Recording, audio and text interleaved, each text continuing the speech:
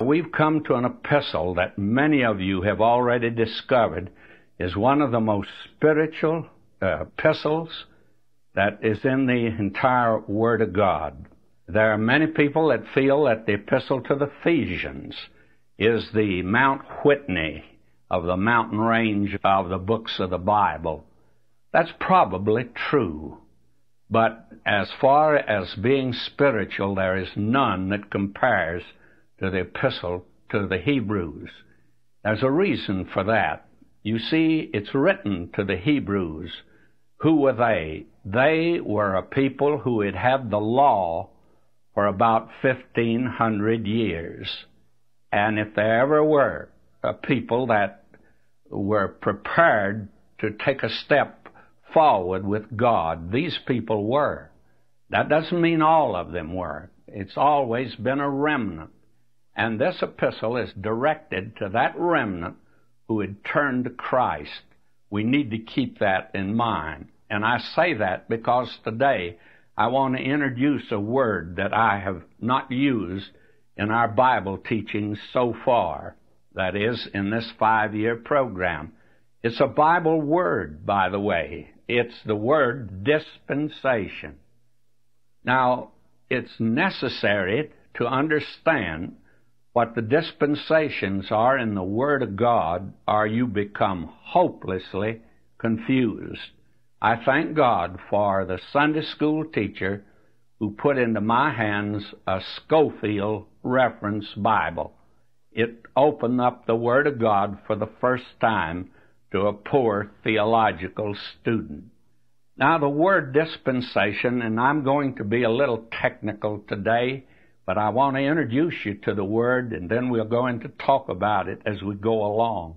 Theologically, the word means the distribution of good and evil by God to man. Now, that's a definition that's in Webster's dictionary.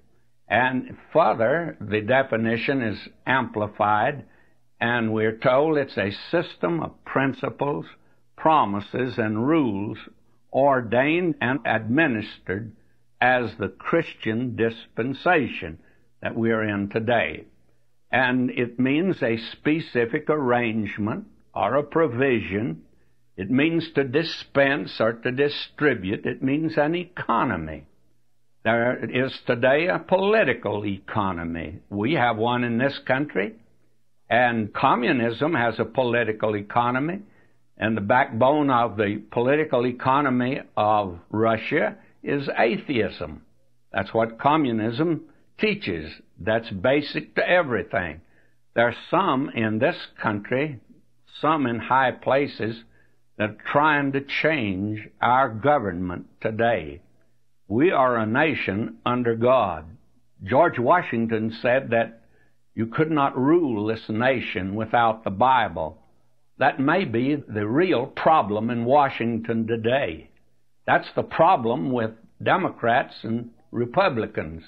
That's the problem with the entire crowd.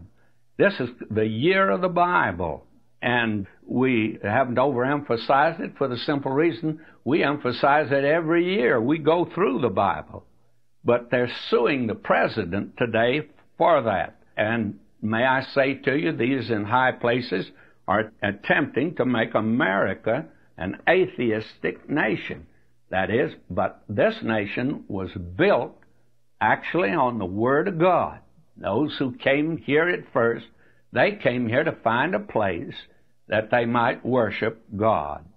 What sought they thus afar? Bright jewels of the mine, the spoils of war. They sought a faith's pure shrine. That's the reason that they came to this country. Now, I want us to see how the Bible uses the word dispensation. It's a word that's hated in some quarters by the church. I graduated from a seminary, my denominational seminary, where the Schofield Bible was forbidden and it was ridiculed. May I say to you that the word dispensation is a very important word, and therefore it is a word that we need to know about because it actually, in one sense, is a key to the entire Word of God. I'd like today to, let's see how the Bible uses the word dispensation. Now you'll find in Hebrews, the first chapter, and we talked about that when we were there, it says, God, who at sundry times and in divers manners spoke in times past unto the fathers by the prophets, hath in these last days spoken unto us by his Son, whom he hath appointed heir of all things, by whom also he made the worlds. And that word worlds might give you a wrong impression if you think that the writer there was referring to the planets. The fact of the matter is, he was not referring to the planets at all. He was not even speaking of this planet on which we live. The word that he uses is the word ion.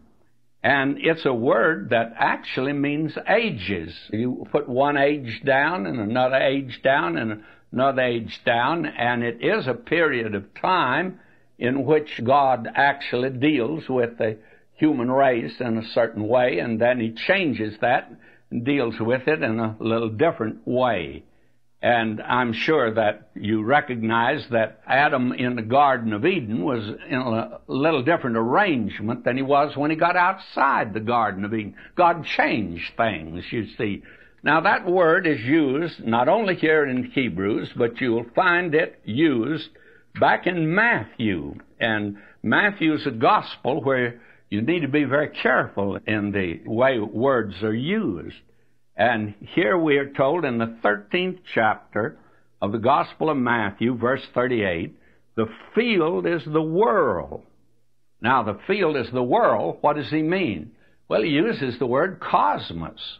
I think that he means this universe we live in today, this little planet we call Earth, covered with humanity.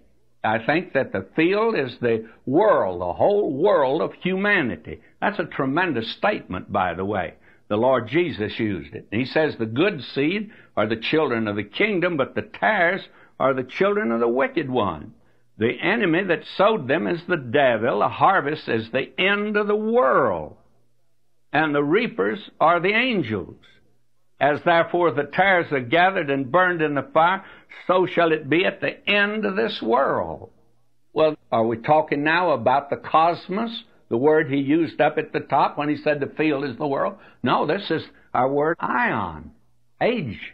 He's talking now about age, a period of time on this earth. Therefore, at the end of the ages, and I think that he's speaking here about eternity, and that's not an age because it has no beginning and no end. Now, we can see that it means a period of time. But if you hold it to just that, I think you're going to miss one of the finest understandings of the word as it's used in Scripture. It actually means really a stewardship. That's a good word for it. And it's used in Ephesians, the 3rd chapter. Will you listen to the first 2 verses? For this cause, I, Paul, the prisoner of the Lord Jesus, for you Gentiles, if ye have heard of the dispensation of the grace of God, which is given me to youward, how that by revelation he made known unto me the mystery, as I wrote before in few words. Now, that is an assignment that was given to the Apostle Paul. He was to present a system, a provision God had made, a specific arrangement. And the word here is oikumene. And it means just simply that. And he amplifies this when you get down to verse 8 in this 3rd chapter of Ephesians. And if you'll listen to it, he says here, unto me, who am less than the least of all saints, is this grace given, that I should preach among the Gentiles the unsearchable riches of Christ. What is his dispensation? The dispensation of grace, in which we live today, and he's doing something that no Jew had ever done in the Old Testament, preach grace to the nations. And several of them had preached judgment to the nations, but none had ever preached the grace of God to the nations. And he says, therefore, there was given to me this dispensation, to make all men see what is the fellowship of the mystery, that is, of the church, which from the beginning of the world hath been hid in God, who created all things by Jesus Christ, to the intent that now, under the principalities and powers in heavenly places, might be known by the church the manifold wisdom of God. God's revealing His love to us and giving His Son to die and saving men by grace. But by that, He's revealing His wisdom to His other created intelligences. And so the epistle to the Hebrews was written to people who had been brought through a great transition. In the book of Acts, you have all that given. Peter, on the day of Pentecost, preaches a sermon, and it's to Israel. And the first church there was 100% Israel. But God made it clear to Simon Peter that He's going to save some other folk besides just that crowd. And He sent him over to Cornelius, a Roman, a Gentile that Simon Peter had been taught to hate. He was a Gentile dog to begin with, and he was also a Roman soldier that had his heel on Israel, and that made him doubly hated. And when Simon Peter went over to preach, he said to them, to him give all the prophets witness that through His name, that is the Lord Jesus, through His name, whosoever believeth in Him shall receive remission of sins. Now that is something brand new. Israel had never had that before. They brought a sacrifice. That sacrifice looked to Christ. But now you receive remission of sins, not by bringing a sacrifice to the temple, but through the Lord Jesus Christ. Friends, that was brand new back in those days. And this is a great transition, and the book of the Hebrews will lift us higher, I think, than any other book if we just let it. And that's the reason I'm talking about dispensations. These people had been under the Mosaic system, the law, which God had given. And they were a step ahead of a poor pagan Gentile like your ancestor and my ancestor was. They had a long ways to come. But these people now, in Hebrews, are being given the superiority of Christ to everything that was in the Old Testament.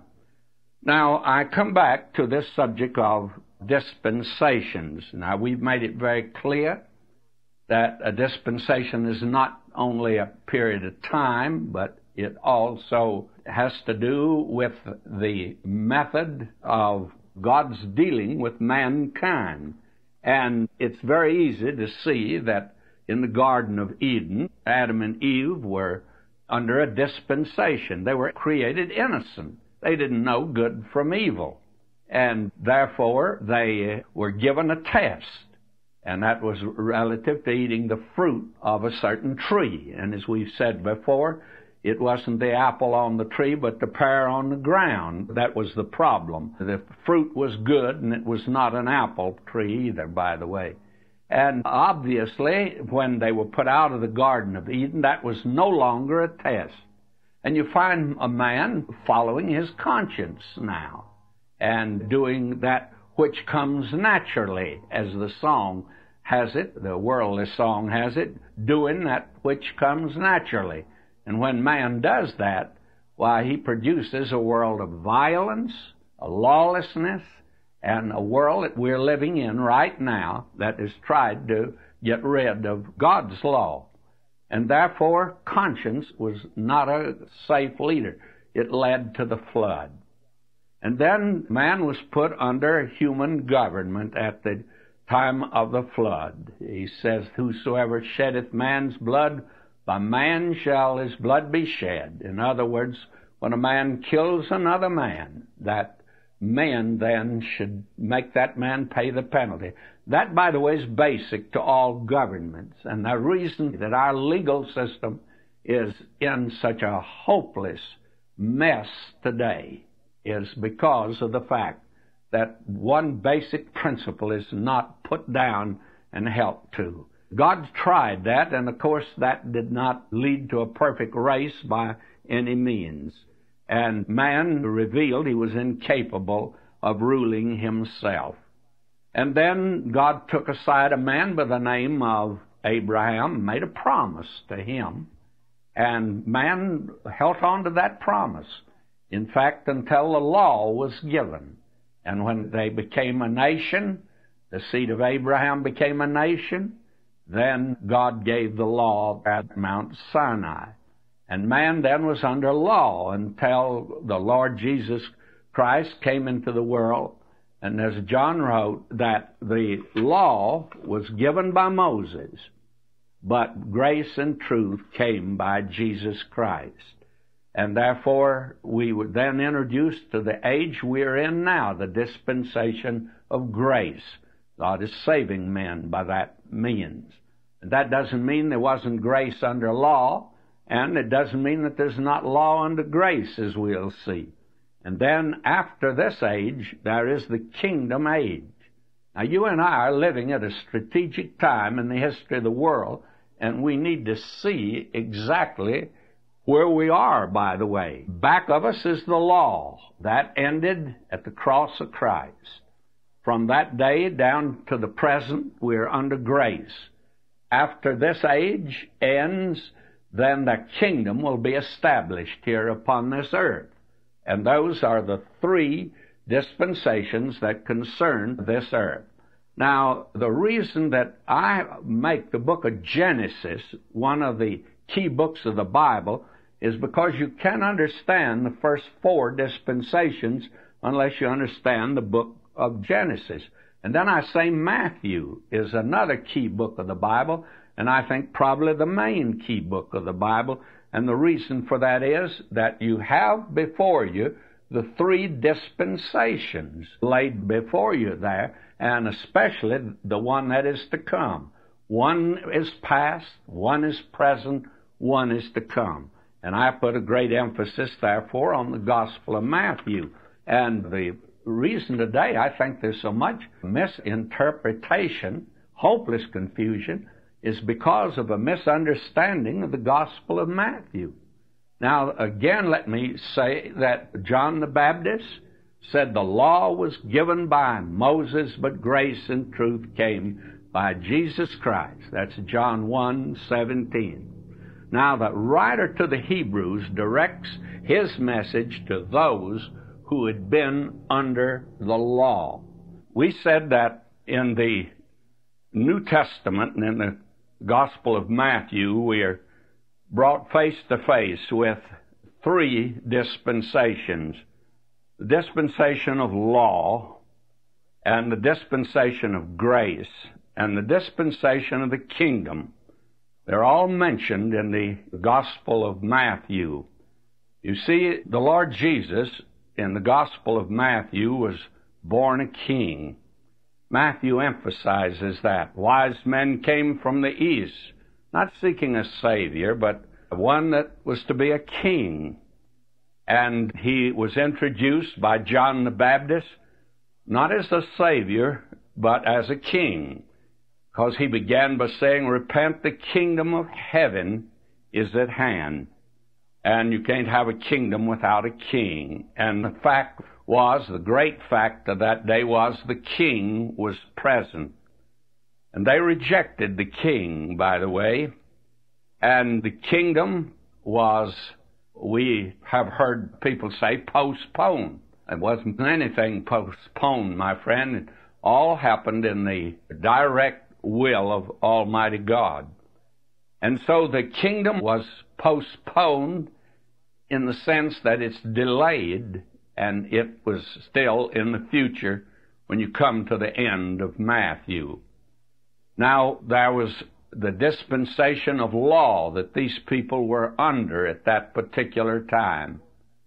They were going out of that dispensation of law into the dispensation of grace. And then beyond it would be the dispensation of the kingdom. You see, you have that which is past, that which is present, and that which is future. Now, in the Gospel of Matthew, the emphasis is upon the kingdom. Thy kingdom come, thy will be done on earth as it is in heaven. That is the ultimate goal of the Gospel of Matthew. Now, you have three major discourses in Matthew. You have what is known as the Sermon on the Mount in Matthew 5, 6, and 7. And that's the law of the kingdom. Unfortunately, the liberal always brought the Sermon on the Mount up to the present and said that we were living under the kingdom and the law of the kingdom, and that was Christian living. I say to you that kingdom living and Christian living are altogether two different things, and the Sermon on the Mount causes hopeless confusion if you try to put the church under it. And the reason is the church is called to a higher plane than you find here in the Sermon on the Mount. There's nothing in the Sermon on the Mount about repentance, about faith in Christ, about the work of the Holy Spirit. And apart from that, there's no such thing as Christian living, you know. Christian living is by the work of the Holy Spirit, by walking in the Spirit, by being filled with the Spirit. Now, the second major discourse is the mystery parable discourse in Matthew 13. And the key to that, I've always felt, is that woman who made bread and slipped a little leaven into it. And the leaven sure helps the taste. And believe me, the Word of God that's being given out today has a lot of leaven in it. It's sweetened to satisfy the natural man. A lot of carnal Christians like to get the bread if it's got leaven in it. And leaven is evil. Always has been evil. Speaks of that which is wrong. The Lord Jesus said to beware of the leaven of the Pharisees, and that was their doctrine. That was wrong, was evil. And you can't make leaven to be good on any condition whatsoever. But we're living in a day when evil is good and good is evil. Isaiah said we were going to have days like that, and they're around us right now, even in the church. May I say to you that the mystery parable discourses show that the kingdom of heaven would exist in the mystery parables. We're living in that period today.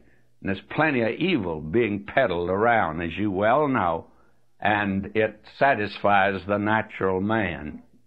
Now, we come to the third discourse, which is the Olivet Discourse in Matthew 24 and 25, and that speaks of the second coming of Christ to the earth to establish His kingdom. That's the question He's answering there, and there's nothing in the Olivet Discourse about the rapture, and nothing in there that's about the church.